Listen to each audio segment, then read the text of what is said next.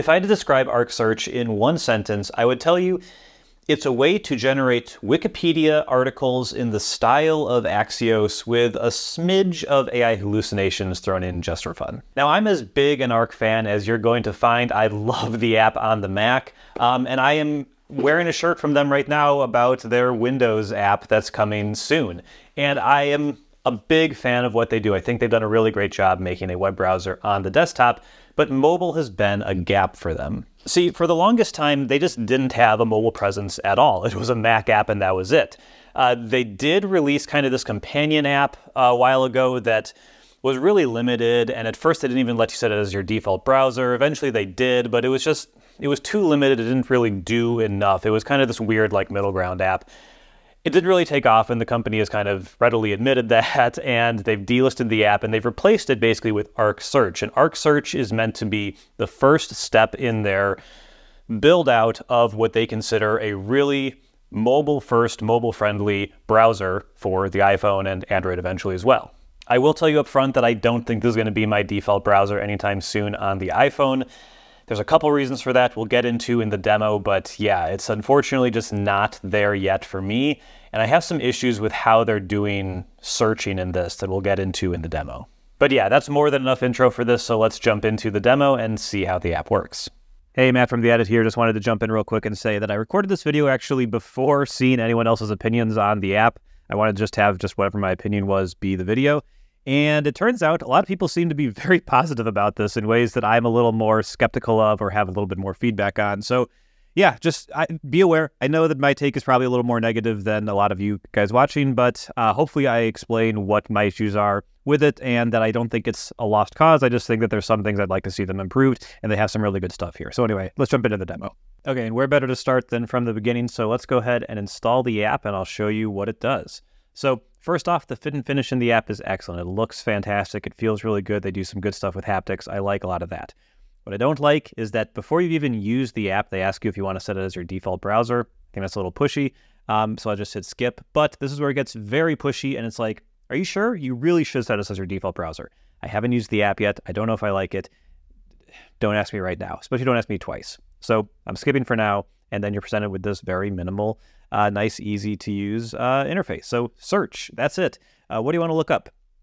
We'll do Green Bay Packers season, right? And so you can search, and we'll just do a search on Google, and that works fine. And there's my pain from last week. Whatever. But anyway, did a search with Google. I will say the first thing you need to know about this is that if you want to use a search engine that's not Google, you can't use Arc Search, because Arc Search literally just works with Google. You can't use DuckDuckGo, you can't use Bing, you can't use Kaggle, Brave Search, any of those. Forget about them. You don't get to use them anymore. It's all Google all the time.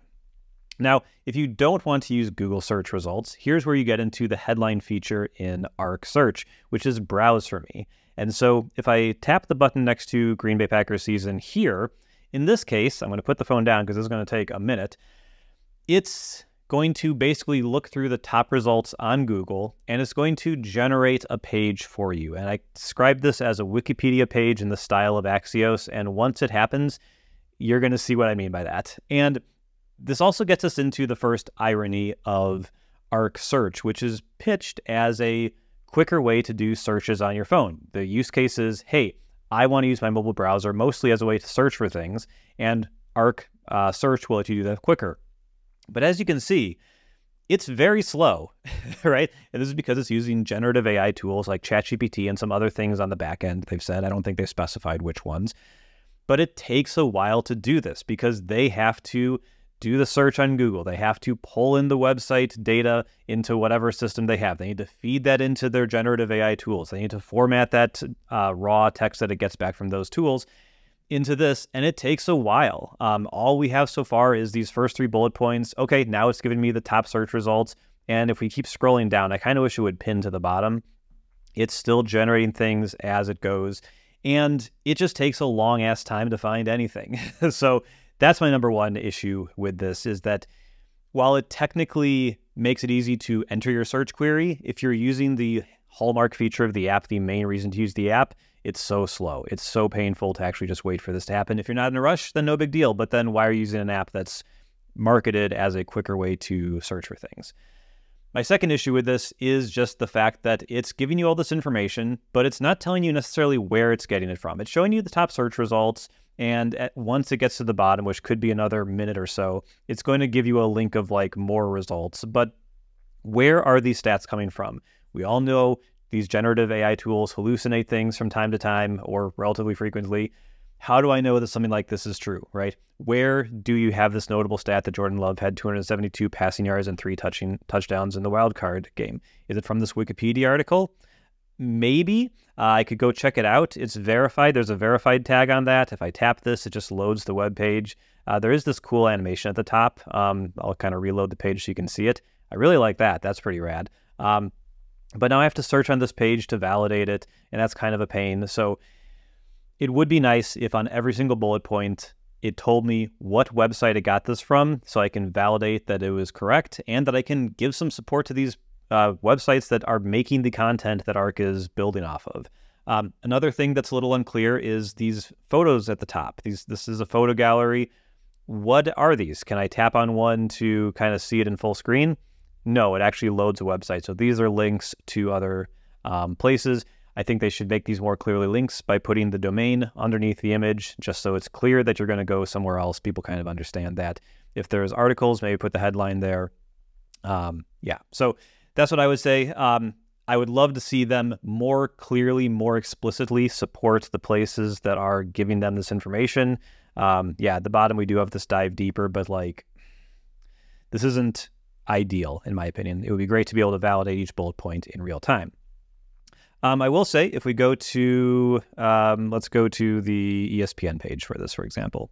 If I do this, I can go ahead and hit the arrow at the bottom right, and I can find the URL. I can favorite it if I want to make this a page that I come back to regularly. I can find on page, so I can find text on this page. I can also copy the URL and share it with the Iowa Share Sheet. I can gift ARC, which is just sharing a link to the App Store page for this app.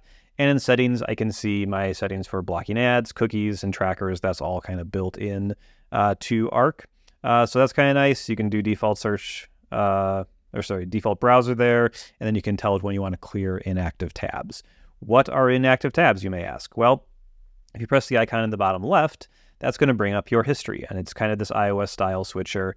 And if you want to get rid of something, like let's get rid of this score from last week, I can swipe that away, and now that's gone from my history. It's automatically going to archive on whatever schedule you want. To do another search, you would just kind of go in here, and if we force close the app and then open it again, it's going to open directly to the search with the last things that I looked at over here, and I can get out of this and kind of go back to this view if I want to. So there's some good stuff here. The app is really well made. It's really a pleasure to use, but I do think the performance is a little weird. It's very slow to actually pull up a result. It's quick to enter the result, but again, if you're using the Browse For Me feature, which is the #1 differentiator for this app versus using Google search app or DuckDuckGo's or Kaggi's or whatever one you want to use, the big differentiator is this Browse For Me, which is cool, but is super, super slow, doesn't clearly link out to where it's getting specific facts from, and I think could use some UI iteration. This is an initial release from them, so I hope that they improve this, but one of my big concerns personally with these generative AI tools is that it's taking all the value from the people who make things, who make value, who report news, who report information, who are doing all this stuff, and they're taking the value away from them and just sucking it into themselves. I'd love to see them more clearly link out to those things so that I can validate them as well as support these sites that are creating this information in the first place. So that's a quick look at ARC Search, and hope you enjoyed it. Thanks for watching.